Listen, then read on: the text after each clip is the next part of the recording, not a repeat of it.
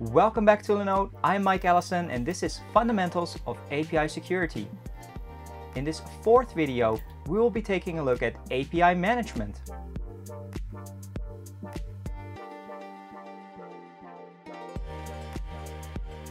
Now let's look at some common API management threats, especially when you are managing multiple API endpoints and running these APIs on specific infrastructure. One of the common OWASP risks is security misconfiguration, and this risk acts as sort of a catch-all for anything related to your API's tech stack.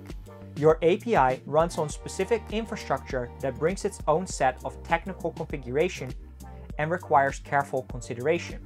For instance, most of your APIs are running on HTTP or HTTPS. Ensure nowadays that you are using HTTPS instead of the less secure HTTP. Similarly, there are many different HTTP methods available. Make sure you disable other HTTP methods that are not allowed when using your API endpoints. With cloud computing and many DevOps or DevSecOps tooling in place, it is also important to protect this infrastructure properly. Are all the elements properly secured? Are you using basic username or password combinations on your API servers? Have you patched these servers to the latest versions? And are you ensuring that there's proper encryption between systems? If your APIs are returning specific assets, like images or videos, are these assets properly protected from access? Think of a social media website. Your API stores links to images of a user and handles them all securely. But the repository itself where the images are stored is actually a publicly available repository for anyone to request images from. Make sure these components are properly locked down from unauthorized access. Again, trust no one comes into play here as well. Make sure you also set the right policies in your teams when it comes to reviewing your infrastructure periodically, especially when it comes to patching and tracking zero-day vulnerabilities, which can have a huge impact on your APIs. For instance, the recent Log4j vulnerability found. Now you may have tons of microservices up and running, dozens if not hundreds of API endpoints ready to go. Your APIs might even be publicly accessible by anyone, and you may have documentation available on the internet for anyone to see. And this is where improper asset management comes into play. It is critical that you version your APIs properly so you can track changes over the course of the life cycle of your API, while also ensuring that you properly retire older versions in order to make sure you reduce the attack surface for your API. It is not uncommon that older versions of an API are attacked because they are less secure, and newer versions built in newer security mechanisms, yet the older unpatched version is just simply available. That could even be found in your API documentation, where you still list the old version's docs. Documentation in general is very important. Having both an internally and also externally available documentation that explains your API, the versions, the endpoints and functions available, which HTTP methods they use, the properties that are part of an object, and all what can change where is critical information. Even error messages can be useful when it comes to API documentation. Now, if you are running your API stack in parallel with other environments such as a test, staging, pre-production, or even production environment, of course, make sure that your API stack adheres to the same version control and use CI/CD best practices to deploy changes. Are your lower environment API stack publicly available? Are those properly secured as well? Are they isolated sufficiently from your production environments? Think about using the open API specification to add as much of this as possible in your API definition and documentation. Your API infrastructure can benefit greatly from adding monitoring and logging to ensure that you have proper visibility on what is happening with your APIs at any given time. Having the ability to track which API requests were made can be helpful in audit trails in case a breach happens. Of course, this comes with the challenge of ensuring that your logs are properly secured and cannot be accessed by those who don't have access to them. Tracking spikes in traffic, especially for potential attacks or high load, can also make sure your auto-scaling policies kick in properly. API availability is a critical component. As mentioned before, if your API is not available for anyone to use, especially at critical moments, this can have serious implications for your business. Access logs to your API's infrastructure is also critical. Who logged into which system when? Who has access to your CI/CD pipelines? And who has access to your logs and monitoring systems?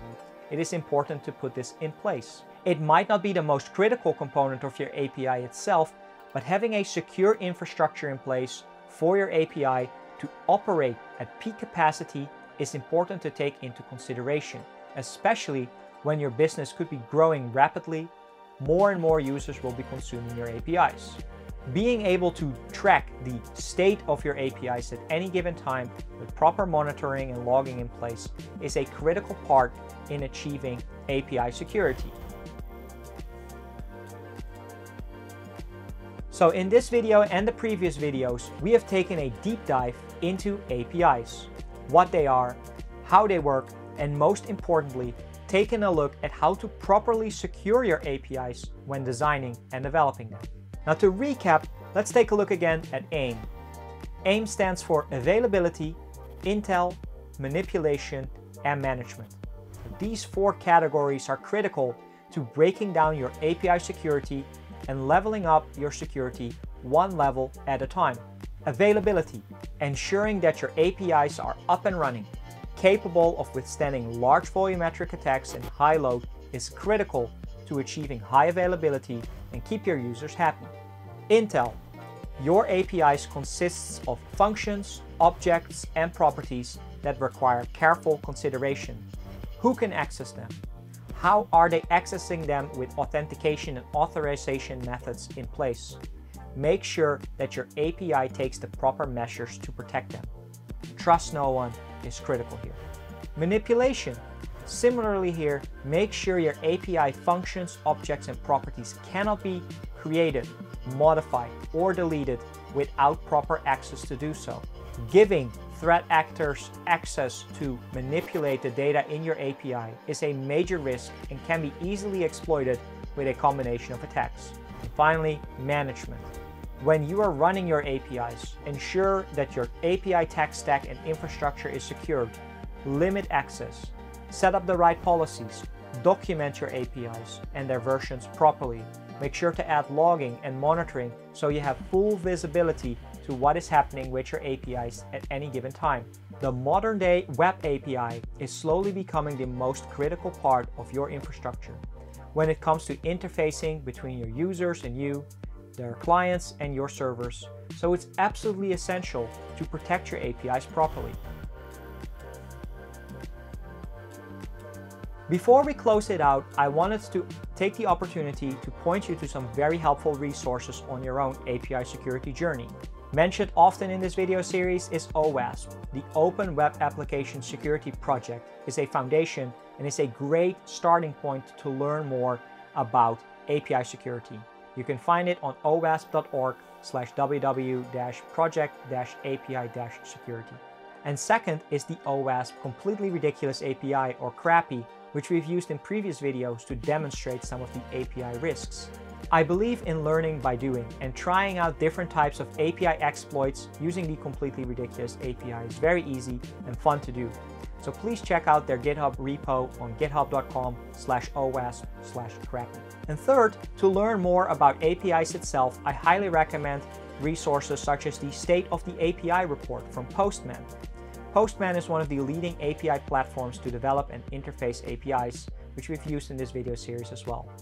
Their report gives great additional insights into the world of APIs, and you can find it on www.postman.com/stateofapi. Now, working as a developer advocate at Akamai Technologies, I would be remiss not to shamelessly plug Akamai's API security solutions, and you can read more about them on our website, www.akamai.com. I hope that this video series has been helpful in explaining the API security challenges to you. And again, I would love to hear your feedback on how we can improve this. Good luck on your own journey with API security. I hope to see you again in one of my video series. See you next time. Thanks for watching. If you are new to Linode, be sure to click on the link in the description below to get a $100 credit added to your brand new Linode account so you can start building right away. Also, consider subscribing to the Linode channel to get notified of brand new videos coming out every week.